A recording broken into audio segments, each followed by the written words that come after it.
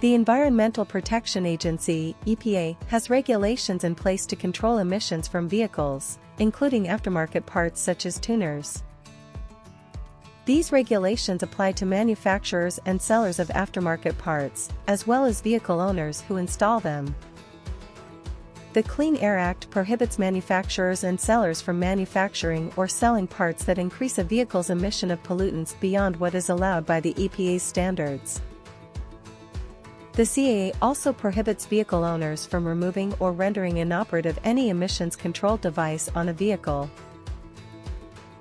Violations of the CAA can result in fines and penalties for both manufacturers and sellers, as well as vehicle owners. The EPA also has the authority to seize and destroy non-compliant products. In addition, tuners which are not certified by the EPA are illegal to sell and install, so they are not safe to use as they can cause emission problems, engine damage, and also affect warranty. Do tuners make emissions better?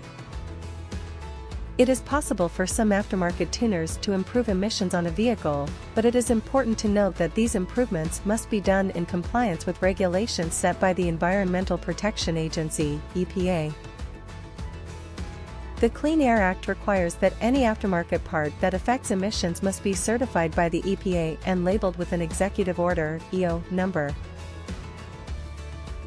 This EO number certifies that the part has been tested and shown to not increase emissions beyond what is allowed by EPA standards.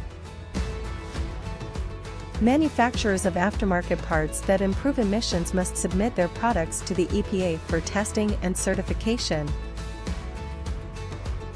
If a tuner is not certified by the EPA, it is illegal to sell or install on a vehicle.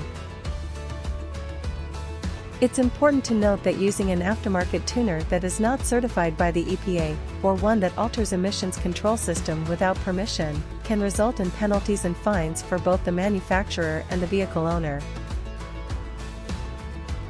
Like and subscribe.